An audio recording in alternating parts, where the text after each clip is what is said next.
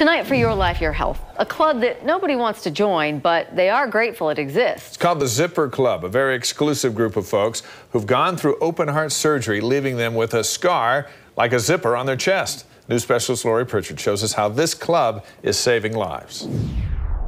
I had about a 6% chance. They gave me about a 15% chance to live 3 weeks.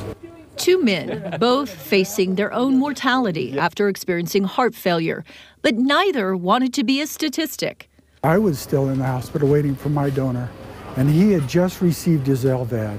Left ventricular assist device, a bridge to a transplant until a heart donor becomes available. That feeling it's unlike any other feeling I've felt. The hopelessness, the dark spot that I was in my life. Brent reinstilled that hope. They found each other and answers to questions at the Zipper Club. Getting input from you guys has been invaluable. A community of heart failure patients meeting twice a month. This group helps people stay healthy because health goes beyond the physical. It goes into the emotional, psychological health as well. But Brent, who is the glue to this group, opened more than just his heart.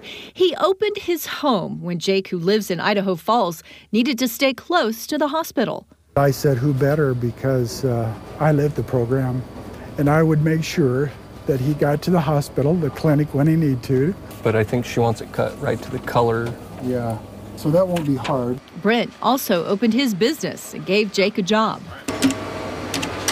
Both have new hearts now, and Jake will go home soon to his Idaho family, but will forever be grateful for his heart family. There's a beat in my heart that beats for them and a beat in my heart that beats for my family. Lori Prichard, KSL 5 News. Thanks, Lori. Jake says he plans to continue helping other heart patients in Idaho Falls. Intermountain Healthcare also plans to launch a pilot program in St. George, partnering with 2 national support group organizations.